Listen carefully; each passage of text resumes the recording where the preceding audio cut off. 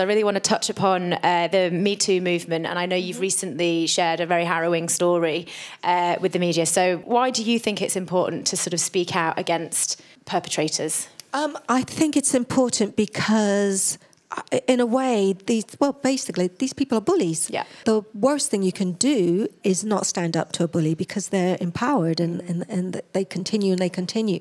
You know, I went to English boarding school. I was a bit kind of a crazy American black girl that was a bit loud and all of that, and sort of got taught the British culture and how to be lovely and nice and quiet and sweet, and that stayed with me a lot.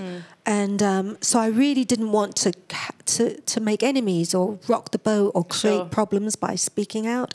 And then I sort of realised, actually, I have to. Yeah, absolutely. You know, I'm not protecting anyone. I'm not really even protecting myself because, you know, you have all these things bottled up, but actually that's bad for you.